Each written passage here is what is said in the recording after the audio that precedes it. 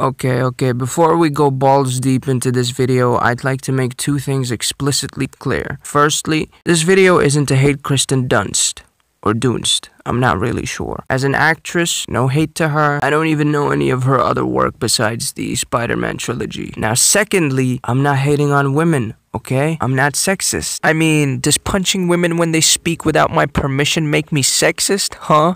Then Alpha knows. Stay tuned.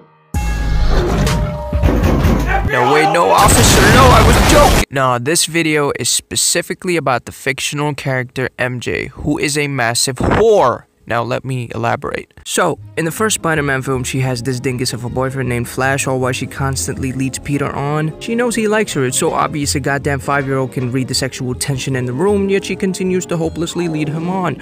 So she won't date him, but she'll give him the let's make babies eyes. Just leave the man be in peace. MJ, however, chooses the opposite of peace and starts dating Harry, Peter's best friend. Now here I can't solely blame MJ because Harry knows better than anyone how much Peter likes MJ and still chooses to date her. And his excuse is pathetic. You should know I'm crazy about her. It's just, you never made a move. What about the bro code, Harry? You don't make moves on the girl your best friend is crushing on. So I'll split the blame 60-40, Harry taking more blame, obviously, because he's a little bitch. Now, it hasn't gotten to its worst yet, because MJ being as loose as my shalwar. A shalwar is a cultural type of dress worn by Pakistani and Indian men. Now that you understand the joke, you can laugh. Anyway, she kisses Spider-Man while she's dating Harry. Yes, this scene is iconic, and yes, I was looking at her nipples the whole time, and yes, this scene gives me a boner that could tear through my pants, but that's technically cheating, so I hereby sentence her to the streets. Later in the film, she breaks up with Harry because he's a spineless twat who can't stand up for his girlfriend, and then immediately starts flirting with Peter a few scenes later. So she is now well on her way to having the street named after her. And at the end of the movie, she kisses Peter again at her ex-boyfriend's father's funeral. I mean, this woman has no propensity for remorse whatsoever.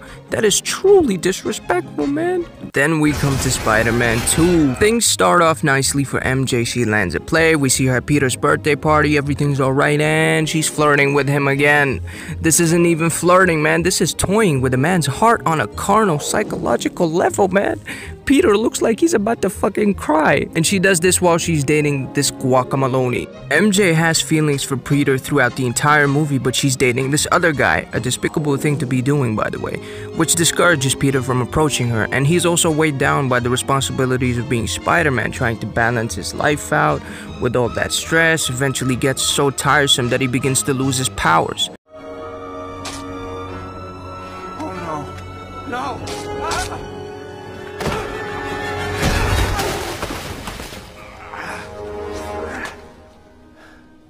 What I'm saying is the man's got issues. To add insult to injury, MJ gets engaged to the Bozzolini. Now, I would have been happy if the MJ-Peter arc ended there and Peter started chasing another girl. But this hoe won't leave my boy be, because later on in the cafe scene, MJ asks Peter to kiss her whilst there's an engagement ring on her finger. You see this? Disgusting! Ugh!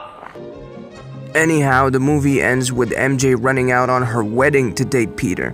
I mean, it's like she calculates the most complicated way to date someone by hurting as many guys as possible and then does it.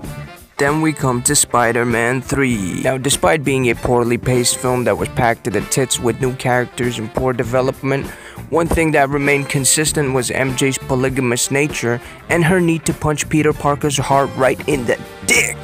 I'm not going into detail, I'm just gonna explain the highlights. So MJ starts off jealous of Peter. Her acting career isn't going so well, but Peter is living his best life. She's looking for reasons to hate him, which is when Peter kisses Gwen on stage for the sake of entertainment. Naturally, MJ gets mad, which is ironic considering how she's an NYC landmark at this point. After that, Peter tries to propose to MJ at a restaurant, but Gwen shows up and says hello to Pete because they're in the same class.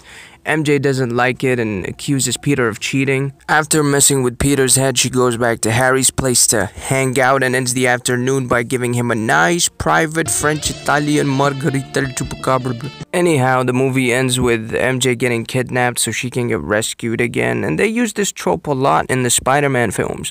In the first one, she got kidnapped by Goblin, in the second one, she got kidnapped by Doc Ock, and finally in the third one, she got kidnapped again. Hey, I just realized that if you put Doc Ock together, it spells out the cock. Nice. Sorry, my apologies. Now, despite being as repetitive as it is, I don't really mind. The Tobey Maguire trilogy is near and dear to my heart, as it is for many other people that grew up watching them as kids. And although I am older now and smarter and sexier, nostalgia won't really allow us to view these films objectively. And that's okay. Nothing is ever perfect, notably when it comes to superhero films. But I love Spider-Man, no homo by the way. So it doesn't matter that MJ is a colossal slut who treats her lips like an iPhone charger. In my humble, educated, and superior opinion, the Tobey Maguire trilogy is the best. Not because it is, but because I want it to be. Also, I haven't seen No Way Home, so please, no spoilers in the comments or I'll break your fucking neck.